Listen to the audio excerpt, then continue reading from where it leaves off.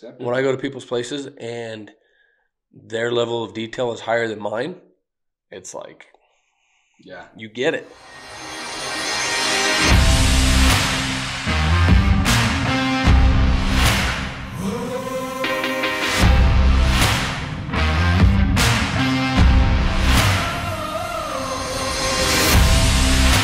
Guys, welcome back to the BioMane Scoop. I'm here with Carson as usual, and today we're going to be talking about spring hair care tips. Yes, and what we want to start doing at the beginning of each show is shout out one of our favorite followers or one of our favorite accounts that we follow. And today we wanted to shout out to Titan_the_Warlander. Titan the Warlander on Instagram.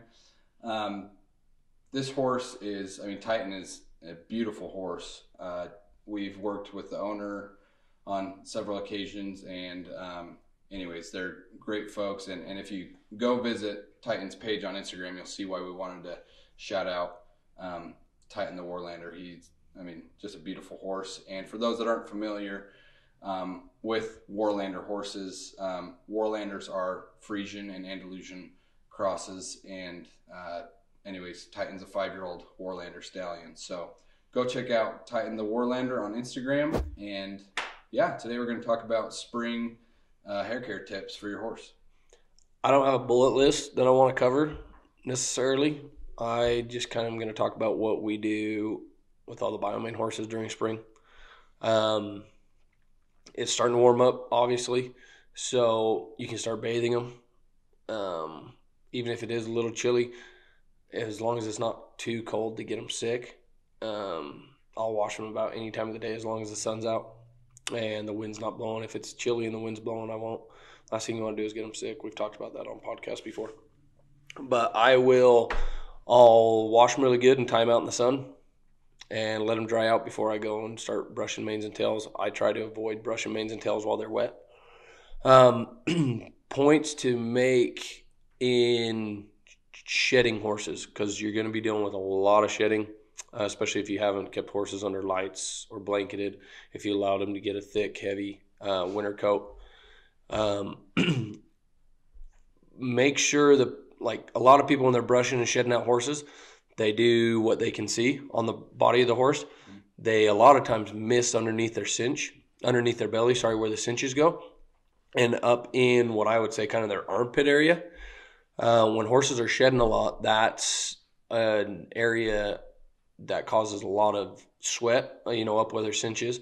And with that hair longer and starting to fall out, those are areas where hair can kind of get bunched up. If those hairs that hair gets bunched up there, it can't, and not cleaned out, they can get sores there a lot. Like in the spring, it's really common for horses to get cinch rot, to get sores kind of up and underneath in the cinch area in their, I should look up the correct term, but it's really in their armpits of their front legs.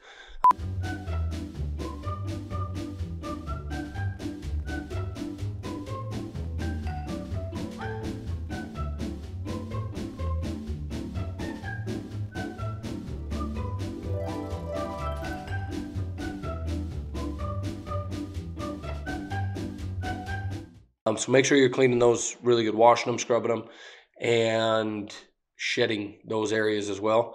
Also, keep your saddle blankets, pads, and cinches clean, because after every ride, even right now, like after every horse we ride, their cinches are coated in hair. And if you just continually keep using that, you're going to get some buildup. You're going to get bacteria buildup from that sweat. And some horses roll around in their pen. If you get manure or anything under their belly, that's bacteria, obviously. And those areas are prone to infection, kind of like I said, the cinch rot. So keep those areas clean. Is that as simple as like just take your blanket off, basically every time you unsaddle, just make sure you clean off all the excess hair that's on there? Yeah, in whichever way is best for that saddle pad. Like I've got some saddle pads that, it's a neoprene liner underneath that you can just essentially spray off.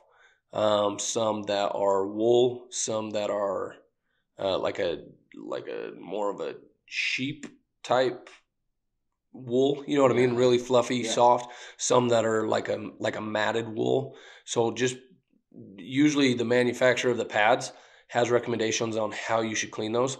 However you do it, like some of them we use curry combs on, some of them we just go in. I've got a kind of a heavier duty blower, and I blow them off, let them dry before you're throwing them back on. If you're riding multiple horses a day, get more pads, so you're not putting sweaty pad on a sweaty pad on different horses and transferring that over. That's obviously not mane and tail care tip. I'm just going over what we're doing right now with the BioMane horses, and we're riding a lot of them right now. Also, when places that people overlook when they're shedding horses is their face, like especially horses that have big forelocks. A lot of people won't brush their foreheads, brush around their eyes, the little dimples that go rest right behind their eyes. You got to be real careful because that really goes down behind their eye socket. But you'll get hair built up there that's shed out. Use a fine tooth comb. Use your finger to kind of scrape those areas. Don't be curry combing their faces or anything like that. Using sharp type brushes, but get that hair out of their face. Out from behind their ears, in their ears. I shouldn't say in their ears, but at the base of their ears. Be cleaning those out just because those are areas that the more hair that's built up there with the temperatures getting warm, the more those areas are going to sweat and collect dust and build up and cause irritation there. Yeah, and cause them to rub. Exactly, and that's the main reason. If they've got an irritation up around their ears or their eyes or something, they're going to want to rub. And just because that section of their eye is what itches doesn't mean they're not going to rub their whole neck trying to itch that. Does that make sense? Yeah. So we're trying to prevent rubbing. Keep them clean. If it's warm enough where you're at during the spring to spray them off frequently, do. It's warm enough now that after every ride we spray them off. I'll spray them off, let them completely dry, tied up to a fence, and then I'll turn them out if they need to go roll. Like some horses I've got just will not roll. Some try rolling while we tie them to the fence. Like they want to roll bad, which is fine. I usually let them dry out before they go roll, and then I'll blow them off with that blower to get that sand because we got sand in the arena. I'll blow them off to get that sand out of their coat. What else are we doing? We're able to wash the manes and tails more frequently now, and like all winter long, not being able to wash them as frequently as we'd want, other than on warm days or when we hauled them up to a barn. We're washing them and braiding them more frequently just because now we can, and we want them to look good all the time. Yeah. So, anyway, so that's it. Wash them as frequently as you can. Winter is hard on tailbags because a lot of times they get wet, they get muddy, and we don't feel like we can wash them frequently because of the weather. So make sure your tailbags are clean.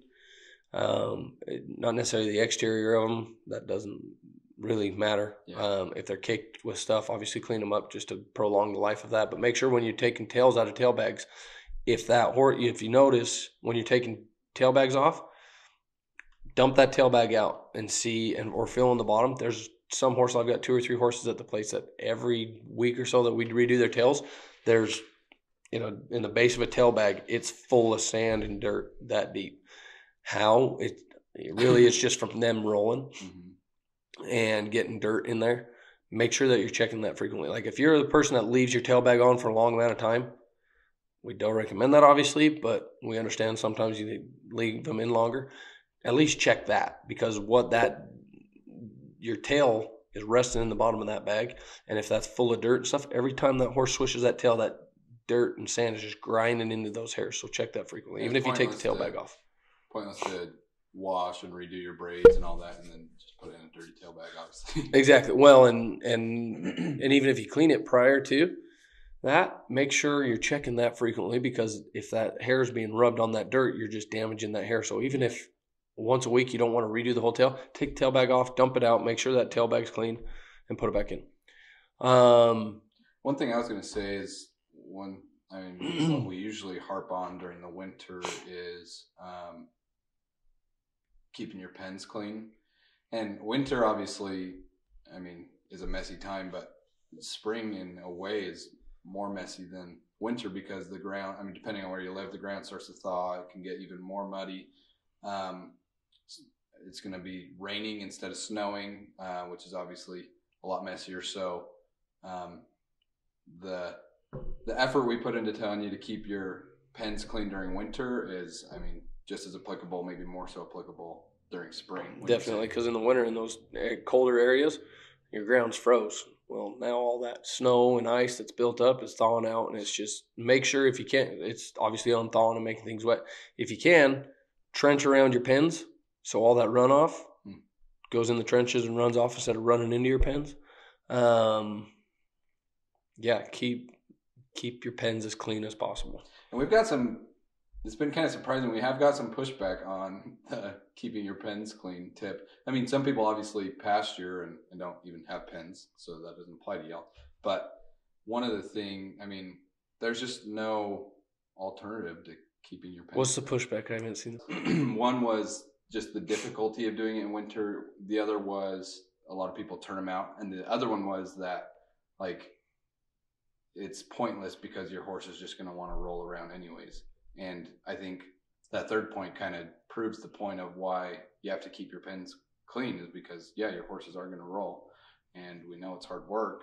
But I mean, I think it's important that we always reiterate, like, BioMane's for people that want to put in the extra effort to have good looking horses. That's the thing, is for the best results. This is what we're telling you, you know? And like, everybody's situation is different. Well, I turn them out to pasture during the day. I bring them into a stall at night. Okay, great. Like, so he rolls out when he's in the pasture and he gets dirty. Well, that sucks. You're going to have to find a way to clean him. Or, hey, go buy a really inexpensive turnout blanket. Even if you don't like your horse blanketed, get a really lightweight turnout blanket and put it on him. So if he does roll out in the mud and all that junk, he's rolling on that turnout blanket. Hose that thing off, put it in your garage, put it in a shop, and let it dry. You know what I mean? Like, I don't know. I feel like I could argue every one of those points, and especially the well, he's just going to roll in his pen anyways. Okay, so if he rolls in fresh shavings or fresh sand or fresh dirt, that's, even if it's not fresh, if it's picked, like clean, the pen's cleaned, all the manure's out, and he goes and rolls in, like my pens are that red type sand. Mm-hmm. If they roll in that and they stand up, they get sand on them. I take a brush, I can brush them off, I can blow them off. If they roll in, if Chrome rolls in that sand and it's full of manure and crap, she's gonna be green. Yeah. You know what I mean? And that doesn't brush off, like it stains her coat. We have to shampoo and wash her heavily to get that stain out. I'd much rather brush off some sand in a freshly picked pen. And if you're doing it frequently, like this is why I don't want to necessarily get into this, because it's talking about people being lazy. Mm-hmm. Like, it is really what it is. I've got 20 by 20 stalls. They're 20 foot by 20 foot, and we've got 16 of them right now. Like, it takes an hour tops to go through, once a day, to go through and pick them. It could take 3 hours if I just was lazy about it and took my time. But if I go in and hustle and get them done, that's why I don't even want to get into it, because this is going to cause a bunch of pushback. You know what I mean? Oh, you're calling me lazy. Yeah, if you're not cleaning your pens every day and you're complaining about your horse rolling in manure and being dirty, it's your fault. You know what I mean? Yeah. So it's all about effort, and like the point you made is spot on. BioMane is for horses that you want to grow a big, thick, long mane and tail on. And if you haven't noticed, braiding long, thick manes and tails and maintaining them is high maintenance. It really is. And which we're good with. If you don't want to put the maintenance in, great. Don't use the product. Don't try and grow the hair. You're not going to have a big mane and tail. But for us, it's worth it. And for thousands of people that have used it, it's worth it. And with that goes a little more effort. Yeah. You know what I mean? I just think every tip that we give is in the context that we are basically trying to help people have the best looking horses that they can. And someone's level of detail might be higher than yours, but I mean, that's just, and like when I go to people's places and their level of detail is higher than mine, it's like, you get it. Like, I don't know. That's just, I love when I go to a place and their pens are clean, their manes are braided up, they're doing it, even better than, because I feel like I'm pretty good at it. I slack at times because we got so many of them, but I feel like we do a pretty good job taking care of the manes and tails. And when I go somewhere else and they've taken even better care than what we can, I get stoked about it, because it's like, you get it. And you ask, like, it's high, like, why do you do it? They're like, there's so much more value in these horses if they look good all the time and they have that big mane and tail. You look at all the big horse sales in, like, especially Arizona throughout the winter. The horses that brought the most money weren't just the horses that performed really good. They were the horses that looked outstanding. Yeah, like definitely. There were some dinks that sold for a lot of money because they looked really good. Yeah. And not that you're trying to fool people into making a better horse because it looks good. They're not buying the horse because how good the horse was necessarily. They're buying on looks. Well, I think it's universally accepted that a part of a horse's value is its appearance. Oh, 100%. Like if you're going to go buy a horse and there's five sorrel horses lined up, all of them have a blaze face, all of them have 4 white stockings, and they look, they're essentially the same color, same marking, same all that. Mm-hmm. They all perform the same way. Yeah. The horse I'm going to buy, and I would argue the horse that most people are going to buy, is a horse that stands out looks-wise. Yeah. And one of those factors in looks is mane and tail. I would argue that all day long. Yeah, definitely. So, well, what else? Is there any other things that come to mind related to spring care before we wrap up? Brush them frequently. Like those horses are shedding. The more that you can brush that hair out of them, mm-hmm. the less likely they are going to be to rub. Because if they've got thick buildup of dead hair of their winter coat that's shedding off, that's how they, if a horse in the wild, if that's shedding off, that's how they shed. They'll roll, they'll rub, they're wanting to get that coat thinned out and lightened up. So if you can help assist do that, you're going to prevent a lot of rubbing and itching throughout the whole spring. So brush them frequently and get as much of that hair out as possible on a daily basis if you can, really, because that's preventative care, is preventing them from rubbing, brushing frequently, helping them shed off. Yeah, I would say that's the biggest thing. Watch thrush in their feet because springtime is a wet time. Mm-hmm. Make sure, and another reason to keep their pens clean and dry. Pick their feet frequently, even if they're in a dry pen. If they're standing in urine or standing in manure and that gets packed into their hooves, and it's not cleaned out frequently, they can get thrush, that bacterial infection. So keep their feet clean, brush them frequently, just keep them looking good and healthy. Treat them like they're, I don't care what you do with them, treat them like they're worth a lot of money, and their looks and their health and their soundness is the most valuable part of them. Yeah. And winter and spring are the 2 seasons that probably require the most attention to detail, is keeping things clean, because when summer and fall come around, one, a lot of people are traveling with their horses a lot, so they're not in the same pen all day every day, and 2, obviously just the weather's better. So although winter and spring seems like a lot of work to get these results, like, I guess take heart that summer's around the corner. And it pays off in summer and late spring, early summer, when you get to a show or you go do something with your horse and your horse is the one slicked off and looks really good. Mm-hmm. It just shows that, hey, you put in the extra time, the extra effort to keep your horse looking good. And he's the one that, is not going to be prone to rubbing, not going to be prone to being lame due to some bacterial infection in his foot, such as thrush. Like, take care of them this time of year, even more so than maybe others, because of so many different factors in the change of seasons that can harm them. Yeah. One other question I was going to ask was, so we're working on creating our own shedding brush right now. It's not going to be available this shedding season. We're kind of shooting for next shedding season to release that.